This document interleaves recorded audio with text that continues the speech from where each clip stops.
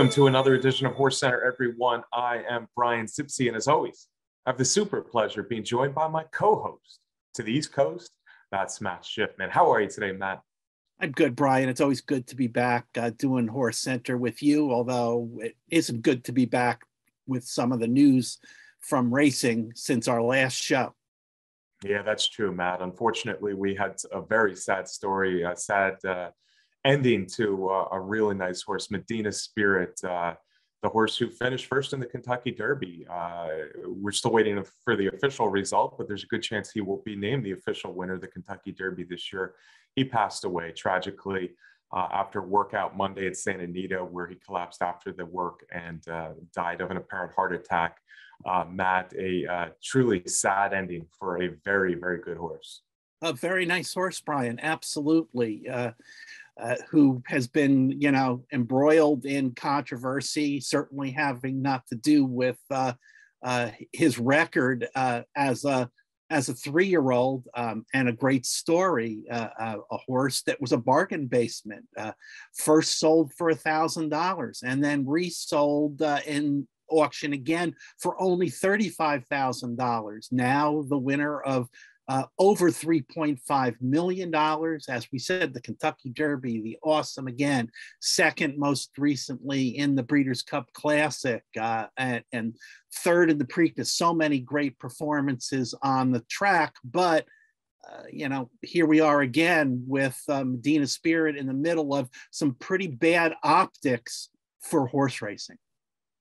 Yeah, I agree with you, Matt. And I really want to talk about Medina Spirit more than anything because I think he deserves it. A horse who he ran 10 times. He debuted at Los Alamitos almost exactly a year ago. He was just a few days short when he died of that 1-year anniversary of his debut, a winning debut. And after that, he ran in nothing but stakes. This horse won 5 out of 10 races, 4 seconds, a third. Matt, he was second in the Shams, first in the Robert B. Lewis, a game winner over Hot Rod Charlie there, second in the San Felipe. Both of those early seconds, by the way, came to Life is Good, who we now know how good he is. Second in the Santa Anita Derby, first in the Kentucky Derby, third in the Preakness, won the Shared Belief, won the Awesome again, a really game, hard trying to the wire second in the Breeders' Cup Classic. So a terrific career for a horse who very well may be named 3-year-old champion. I think that's the least of our concerns right now, but him and Essential Quality will have an interesting vote for the Eclipse Award for the 3-year-old champion, Matt. But Medina Spirit, like you said, he didn't come from a really great pedigree. He wasn't a horse who was everybody was trying to get, but he had a great 1 calendar year career, and it's sad to see him go.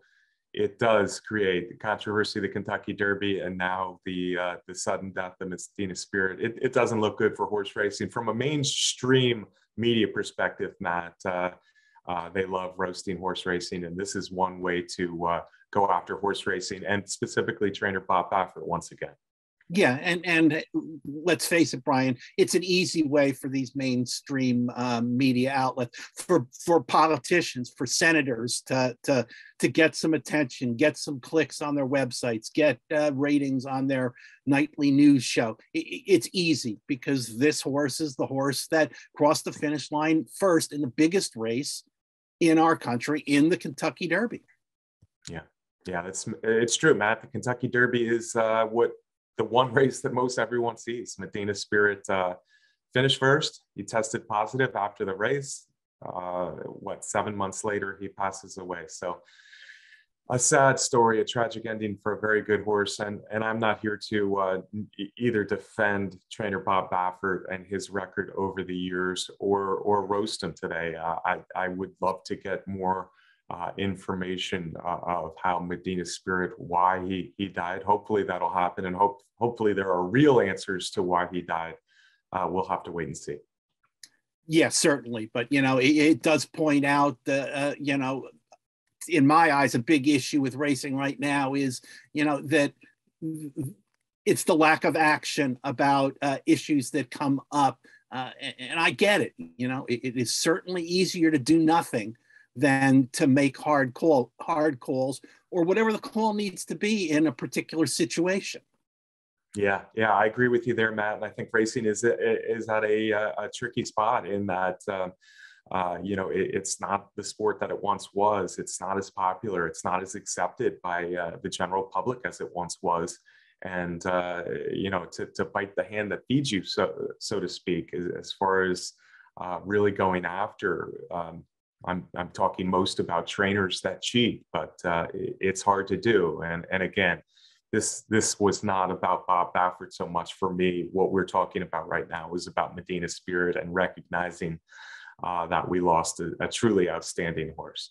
Matt, he won the Kentucky Derby in 2021. We're starting our early search for the 2022 winner of the Kentucky Derby. We did our first top 10, it was about 3 weeks ago. And since then, there's been some interesting races, including last week's Remsen. And I know the Remsen hasn't produced a Kentucky Derby winner of late. It's been some years since the good old days for the Remsen. But I ended up being pretty hopeful of what I saw from the top two, Mo Donegal and Zandon, in this week's Remsen. Yeah, it was really good to see that in my eyes, Brian, as somebody that, lives 45 minutes from Aqueduct, to see the Remsen have a really exciting finish.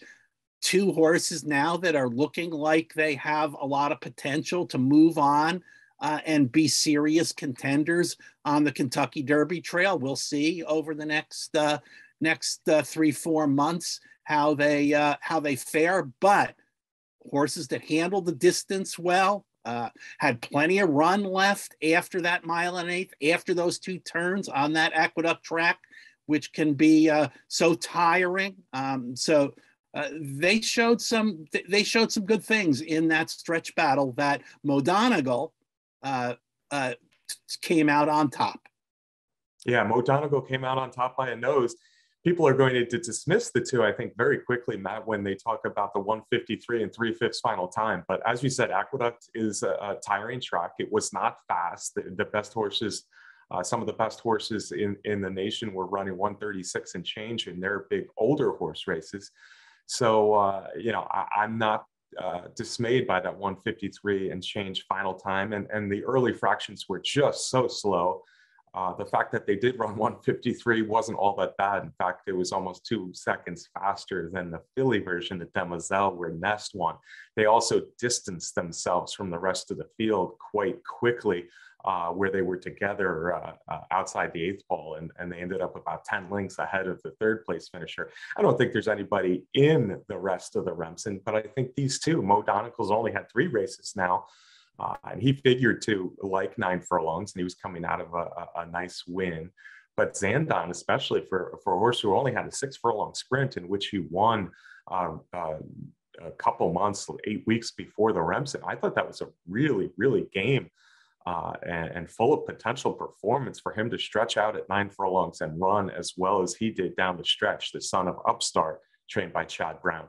Yeah, I agree, Brian. And in the preview of the race that we did on HorseCenter, we did talk about the fact that, can Zandon get the distance? Can a son of Upstart, a young sire who, we haven't seen a lot of offspring yet. Could he handle the distance? And he very impressively proved that he could. It's a horse that Chad Brown seems to be very high on at this point. And as you said, that time in the race wasn't important to me. What was important is that both of those horses had plenty of run in them and plenty of competition in them down the stretch. Yeah, they both were super competitive because it was a great stretch run.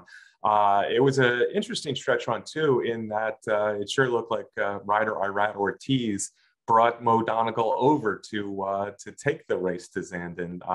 It wasn't like what happened a day before, Matt, at Aqueduct, but certainly a little bit of race riding there by Irad Ortiz Jr. on Mo Donegal. Yeah, I guess you can use that word, race riding. It typically is a catchphrase that's used when a rider is being overly aggressive, maybe inappropriately in a situation, and that certainly was the case in the Remsen. I will tell you, Brian, that when I watched the race and the inquiry went up and I saw the replay, there was absolutely no question in my mind that Mo Donegal should have been disqualified. Irad Ortiz had crossed the line once again with safe race riding. He was overly aggressive, flinging the reins into the face of Johnny V, into the face of Mo Donegal, leaning with his body clearly to the left out of the saddle to get right on top of Johnny V and on the horse. Just, absolutely inappropriate race riding. And you alluded to the race the day before, where it was just mind-boggling what Irad did in a lower level kind of race, where he clearly had the best horse in the race, and it was early in the race that Irad was in the middle of the track. The second place horse was on the rail and heading down the back stretch. Irad decided that, and I don't know what he was thinking, quite frankly, Brian, but he decided that he would change his position, move from the middle of the track closer to the rail. I get that. That's fine, to save some ground. But in doing so, he did it abruptly and suddenly, and right in front of the other horse, who was ridden by an apprentice, to the extent that that horse stumbled, and Omar Hernandez Moreno was unseated and took a nasty looking spill, Brian, tumbling and getting close to the rail. But fortunately, he was fine. Horse was fine. But bottom line, the combination of that egregious mistake by Irad and as the steward says, his actions in the Remsen resulted in a 30-day, Brian, suspension that Irad is not going to contest. He will take the 30 days off. I'll let you talk a little bit, but I got a lot more to say about this, Brian. Yeah, the Remsen, I wasn't as sure when I saw the horses run the stretch run as you were that Mo Donegal should have come down. I thought maybe that he should have, but then I saw a still shot, especially, but the head on where you could see his reins, his elbow, pretty much in Johnny V's chest, bothering Johnny V riding Zandon. And I agree with you. Mo Donegal probably should have come down in that Remsen, but he didn't. I wondered if maybe the outrage of Irad's ride in the Remsen had something to do with what transpired the day before.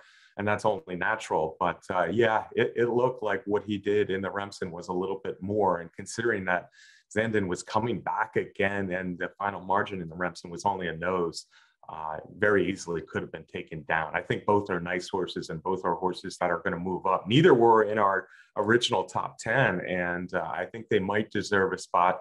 I'm almost higher on Zandon for what he did in the stretch of that Remsen. And again, off of only a 6 furlong debut performance a little while before.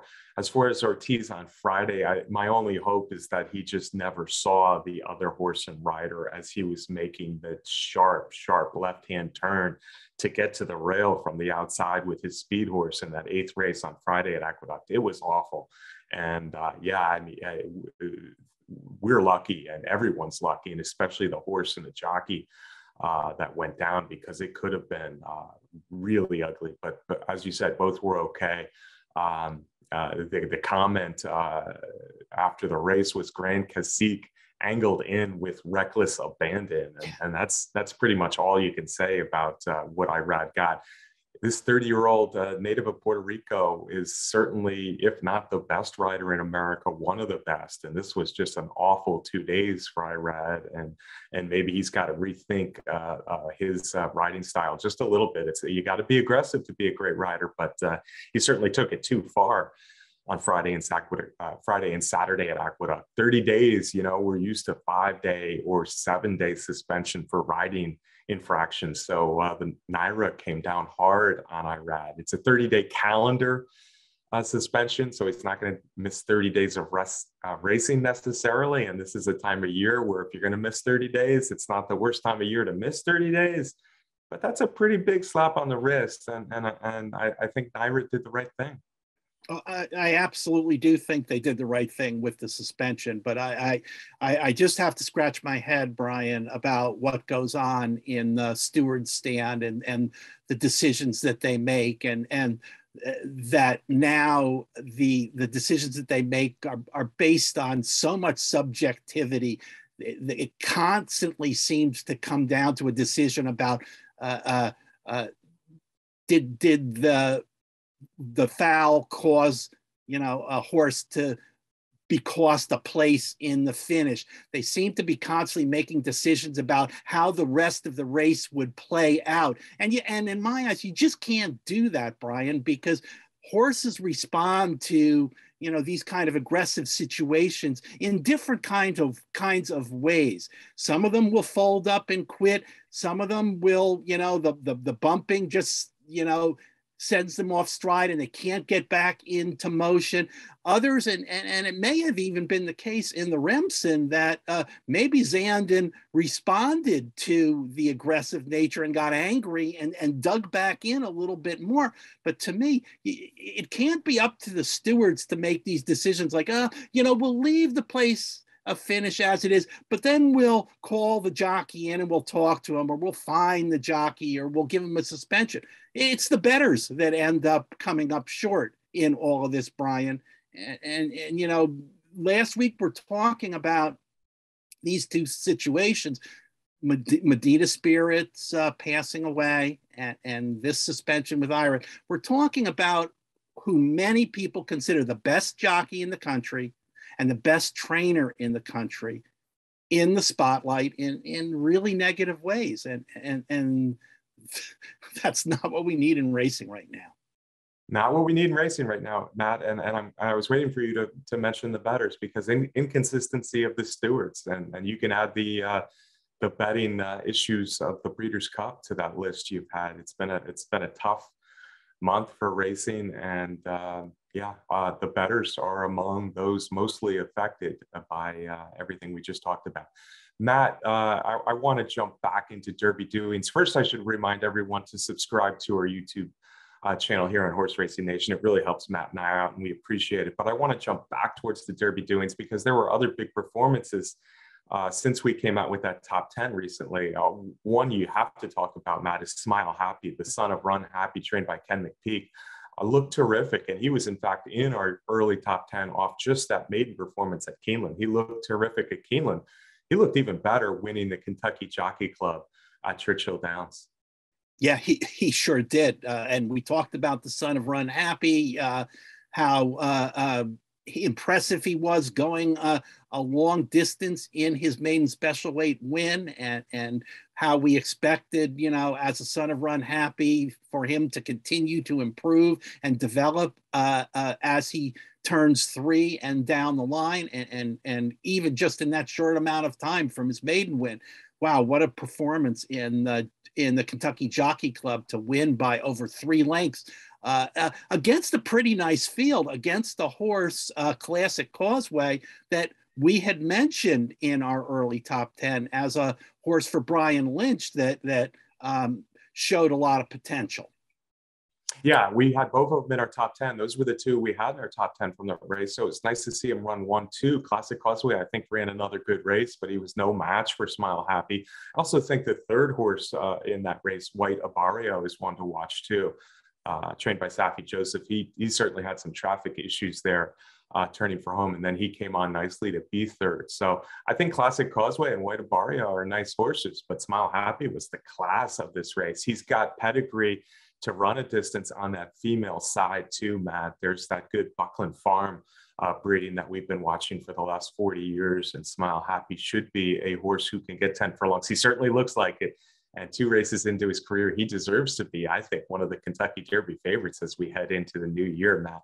Another horse I was impressed with ran the same week that we came out with our top 10. I think it was just a day or two later. And I really liked what I saw from Rocket Dog, Matt. I like the name, by the way, Rocket Dog. I'm also rooting deep down. I gotta admit, we're not always supposed to talk about our rooting interests, but I am rooting for Classic Empire to be a nice sire for multiple reasons. And I think Classic Empire could still be a very nice sire. It's still pretty young in his stallion career. Rocket Dog, trained by Brad Cox, made a most impressionable debut at Churchill Downs, Matt, running a fast 7 furlongs impressively. Yeah, a 7 furlong debut, which we've talked about in the past, isn't always the easiest thing to do for a 2-year-old. But this Frank Fletcher owned horse did it easily, winning by more than 5 lengths. And of course, we know Frank Fletcher likes to name all of his horses and put the name Rocket into the name of all of his horses because they're named after his dog. That was named Rocket. That's right, Matt. And I think this horse might be a potential top dog or a real rocket as a runner. He made a very quick move. He was kind of back in the field briefly and then made a quick move. And I think Rocket Dog is a horse that moves right into my top 10, at least for the Kentucky Derby next year. Brad Cox, there's no doubt in my mind the way he's going, he's going to win a Kentucky Derby sooner or later. Heck, he might still have won a Kentucky Derby from this year. We don't know, but Rocket Dog, one to watch from the Brad Cox barn. All right, Matt, I think it's a relatively slow week of racing. The Los Al Futurity we could have talked about on the Kentucky Derby trail, but a 5-horse field with a heavy favorite, Messier, didn't really appeal to me so much. We went with the Poinsettia. And the Poinsettia, Matt, is it's a listed race. Oaklawn Park was not usually open. It's not usually open this time of year, but they're opening early. And I think this has a nice little field of 3-year-olds who are trying to become very good older horses. It's led by a Grade 1 winner in Super Stock. Yeah, and like you said, Oaklawn Park, which has opened their meet like a month early, is coming up with new stakes races. This is a $150,000 race for 3-year-olds, going 2 turns, going a mile and a 16th. And yeah, you mentioned you mentioned Super Stock. Clearly going to be the favorite in this race. For Steve Asmussen, last seen running 3rd in the Oklahoma Derby. He was 2nd in the Ellis Park Derby, 4th in the Iowa Derby recently, but back on the Kentucky Derby trail for last year's Derby was the winner of the Arkansas Derby. Has been off a little bit, has been off since September. He had that one race recently out at Zia Park, Matt. So Superstock, got that one win. You probably missed it. It was a race worth missing, basically, the Zia Park Derby. They gave away some money out there, but Superstock was the winner in a short field, and it was very impressive in my eyes. Having said that, he's won 2 of his last 3 with the Ellis Park Derby and the Zia Park Derby. But I don't like him. I want to beat this favorite, Matt. I'm with you. I think that Arkansas Derby really turned out to be a non-heat race, and his win in the $1 million Grade 1 Arkansas Derby should be looked on and in a different way than most Arkansas Derby winners should be looked upon. He finished 16th in the Kentucky Derby, and despite 2 wins pretty recently, I don't think he's anywhere near that Grade 1 winner. I like Flash of Mischief better myself. Flash of Mischief is a horse who finished ahead of him a couple starts back in the Oklahoma Derby. I thought his last race, winning the Delta Mile, was his best race yet.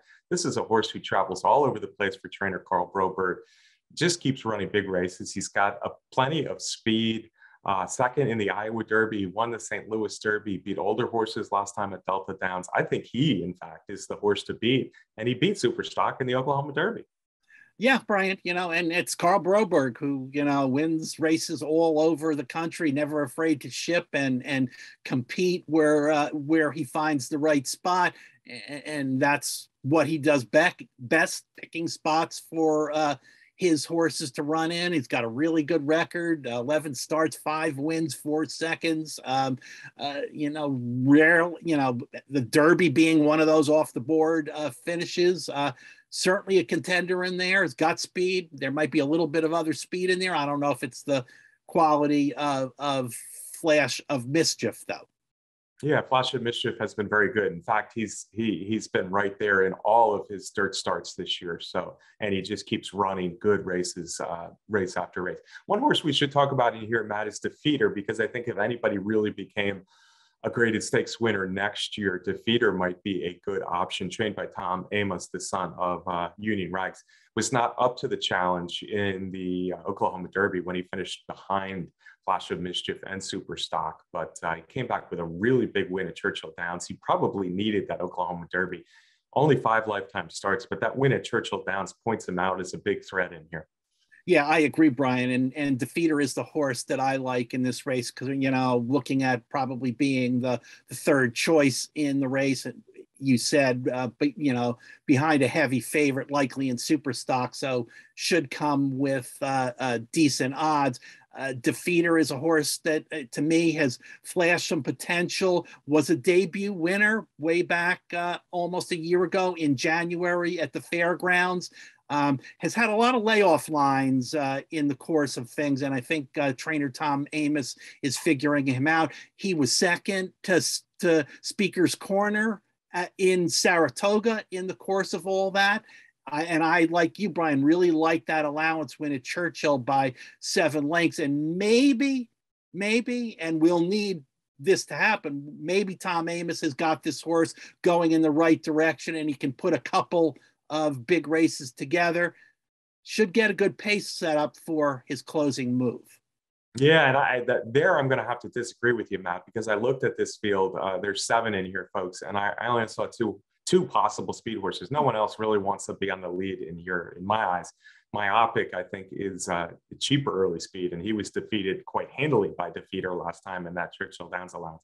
I think Defeater will get that. I think him and Flash of Mischief will be vying for second choice, but I agree with you that Superstock will be the favorite. But Defeater, coming off that big win at Churchill, certainly has to draw some money, and he could be the horse that becomes the best of the group. Now only 2 of 5 lifetime after a pretty lengthy layoff this summer. One long shot I want to mention, Matt, is Ram.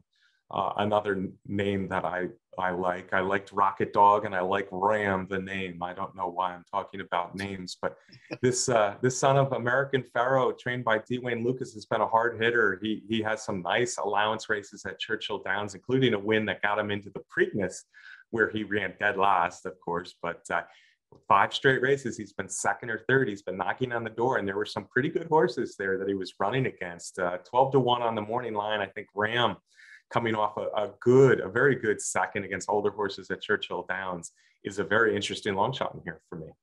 Yeah, I noted those things too, Brian, so I agree with that. Yeah, Ram is my long shot, but my top pick is Flash of Mischief. Matt, I think you already told us your top pick. Yeah, Defeater is my top pick in the race. All right, so we're both going against the favorite, which I definitely like, Matt. Let's try to beat Superstock. That's Saturday's Poinsettia at Oaklawn Park, and it's good to see Oaklawn Park back and running again, Matt. Tough show. We talked about Irad's dirty deeds, for lack of a better word, and we talked about, we look back at really an outstanding 12-month career for a horse who had spirit. He had fighting spirit. Medina Spirit never gave up. That's why he finished first or second in every single one of his 10 races, other than the Preakness, in which he was third. Even in the Breeders' Cup Classic, where he was defeated in his last race, Matt, Medina Spirit was coming on and was actually out finishing Essential Quality and Hot Rod Charlie, his the best 3-year-olds in the nation, at least going farther than a mile. So sad to see Medina Spirit go. Sad week for racing. Can I get a parting shot from you, Matt? Absolutely, Brian. We'll certainly hope for better things going on in racing to close out the year. And of course, I want to thank our producer, Ben Wilkie, for putting together the show. Yeah, absolutely. Thanks to Ben Wilkie. Thanks to Candace Curtis for the race graphic. Thanks for all you watching. Matt and I sure do appreciate you tuning in each and every week. Also, we got to thank our sponsor, Matt, the best contest site out there. That's Derby Wars. It's kind of a slow week or two here on the racing landscape. So I think next week we're going to do a little bit different show for you folks. We are going to talk about the best, as HorseCenter sees it, the best of 2021 next week. And then the week after, we get to talk about a huge opening day at Santa Anita. So don't miss those here on Horse Center. We'll see you soon.